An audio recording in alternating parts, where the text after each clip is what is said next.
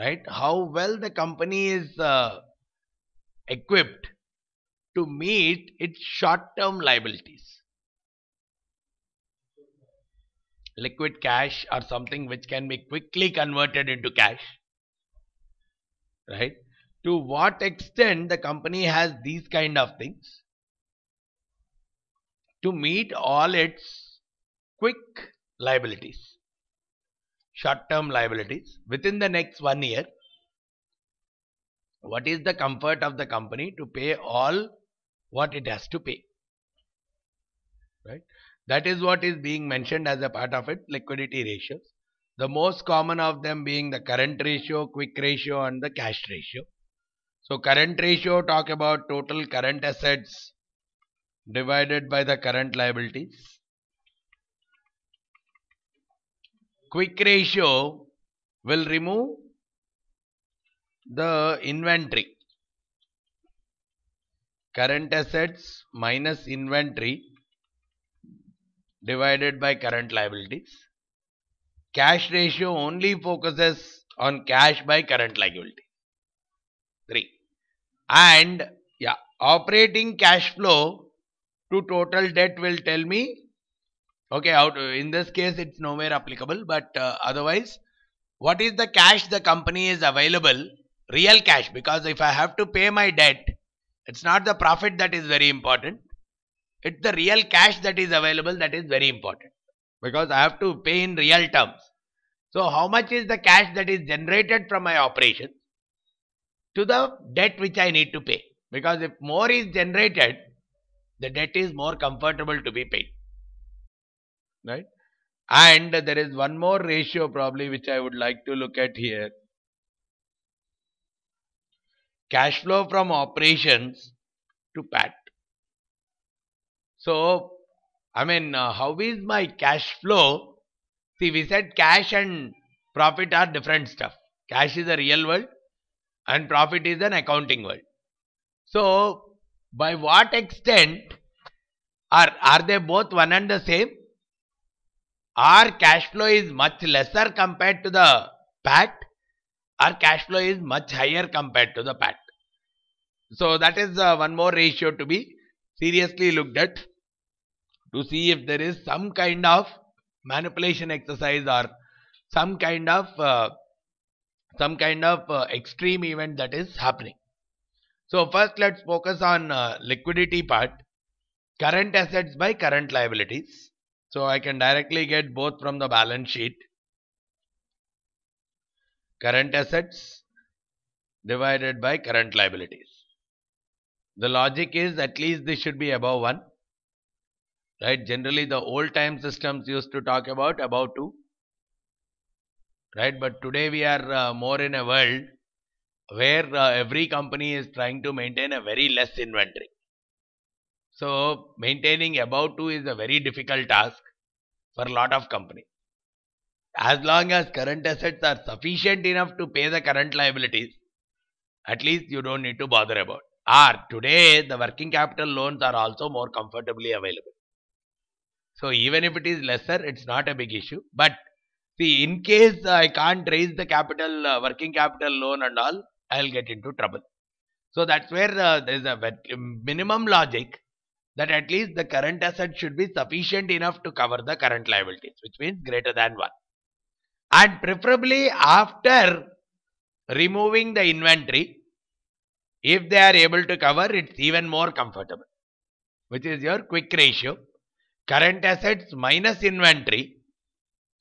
So these are my current assets.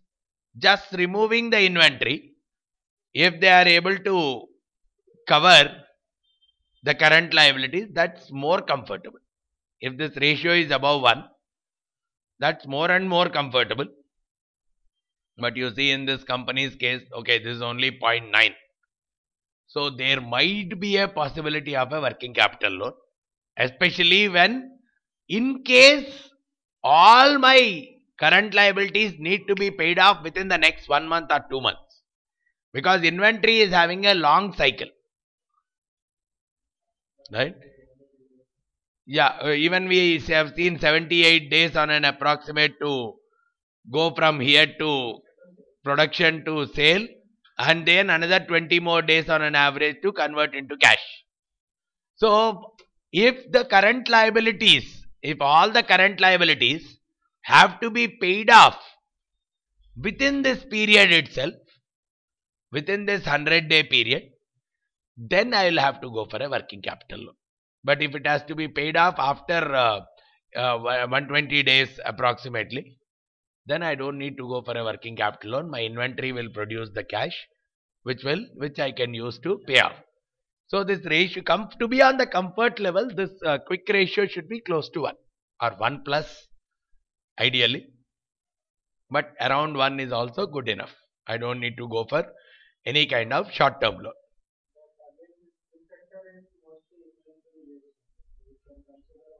Current ratio should be 2 is also better. If this sector is more inventory driven, current ratio even something around 2 is also much better.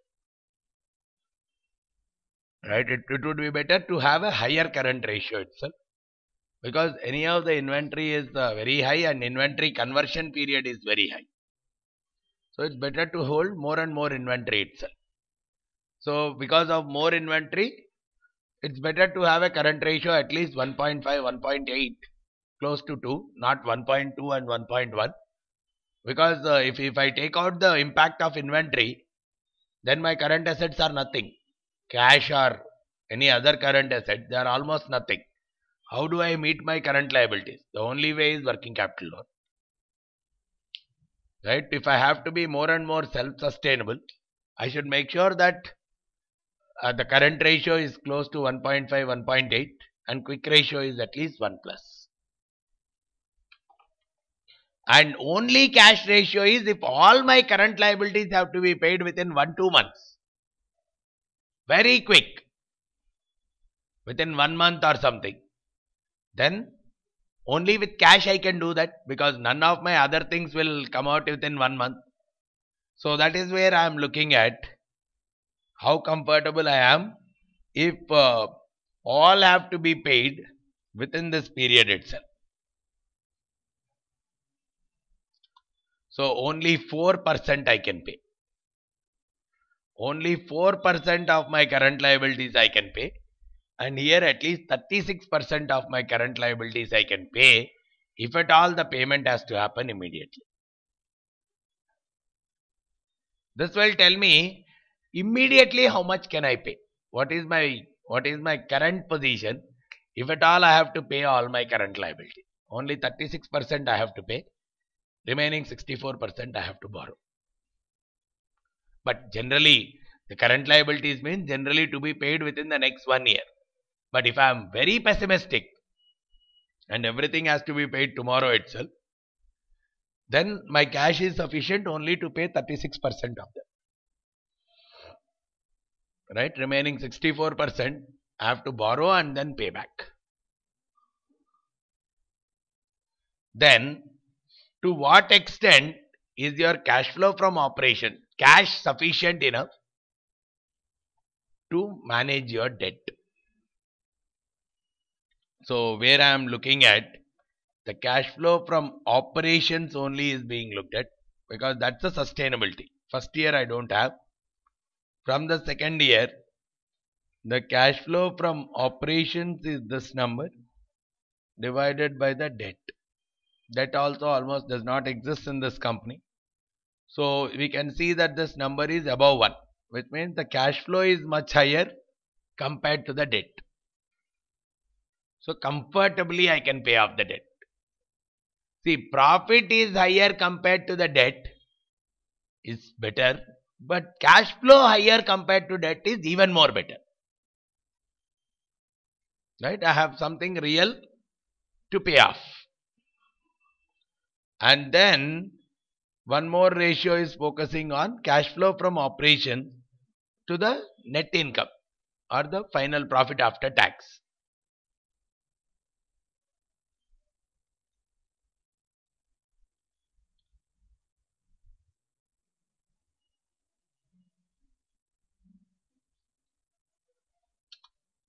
See, this is saying at least in the last 2 years,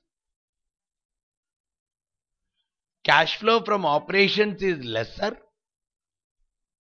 compared to the profit. So which means the company is showing more profit, but the cash is lesser,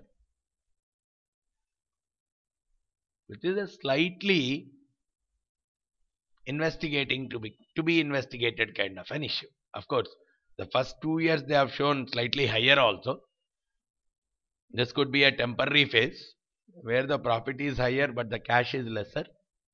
But generally advise that if I take a 4-5 periods together, right, for last 4-5 years or something, these two should be more or less the same. Right, if I just add up all these or take the average of all this is only 0.8.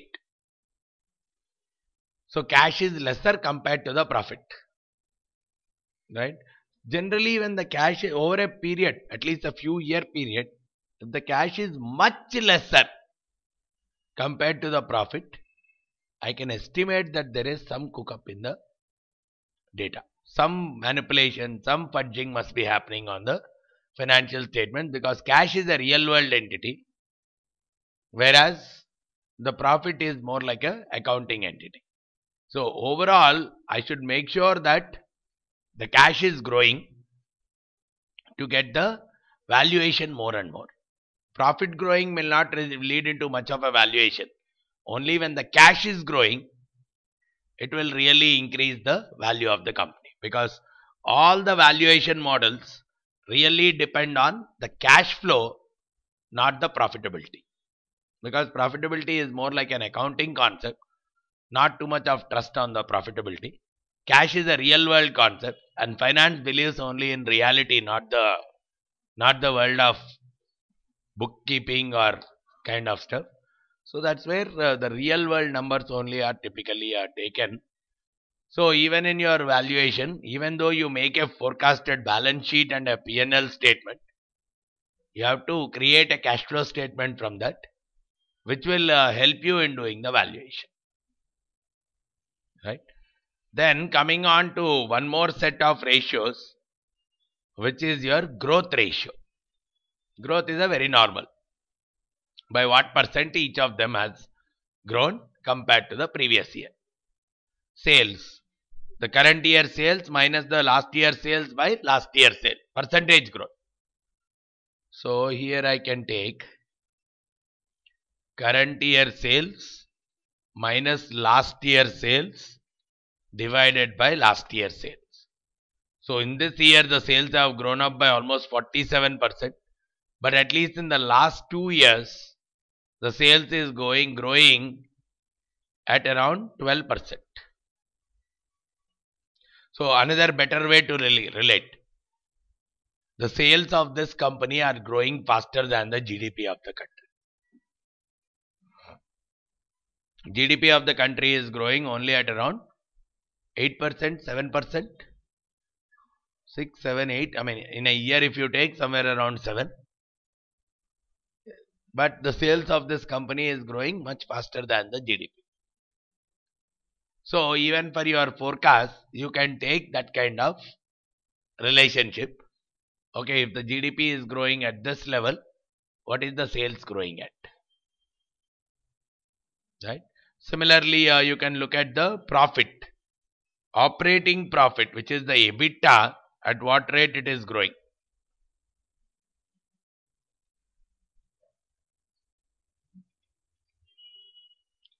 EBITDA also has grown up by 41% in the first year. But in the recent case, EBITDA has grown at around 22%.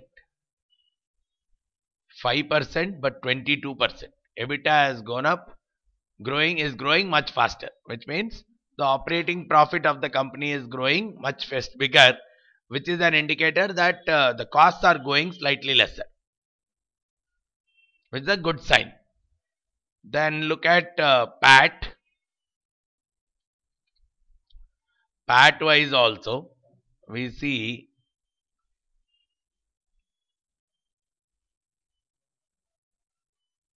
this number.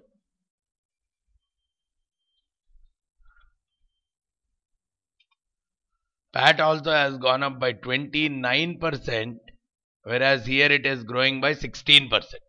So at least what we are able to see is, compared to the sales, the profits are growing much higher, which is a good sign. Sales are growing at some percentage, but the profits are growing at a much bigger percentage, which means the costs have gone down compared to the sales.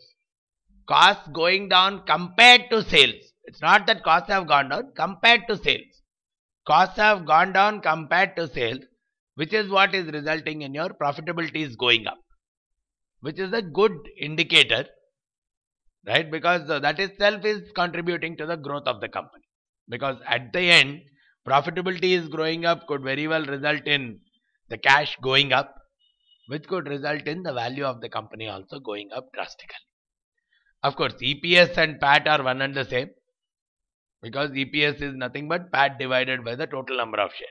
So EPS growth and PAT growth are more or less one and the same itself. So the key thing as a part of the growth ratios for me is, compared to the sales growth, how is my other areas growing? Right? Sales are growing at certain level. But if the profitability is growing much more than the sales, then my costs are going down. Costs are growing at a decreasing rate, which will contribute to the profitability more higher. Right? So once I do all these kind of ratios, they'll give me different kinds of pointers as to whether this company is doing well from the perspective of profitability, operations, solvency, liquidity, right? Different kinds of perspectives, growth, different kinds of perspectives. I will get a pointer on whether the company is doing well or not well, or even from the market valuation ratios. So looking at all these things, evaluating the performance of the company, we are trying to come out with the context of whether it is worth looking at investing in this company, right? Profitability, ROE is one ratio which I look at as a very key instrument if I am looking at investing. The solvency ratios and that Altman that score kind of scores are some of the key things which I will look at when I am focusing on the bank giving the loan to this company. So different people use different ratios for different purposes, right?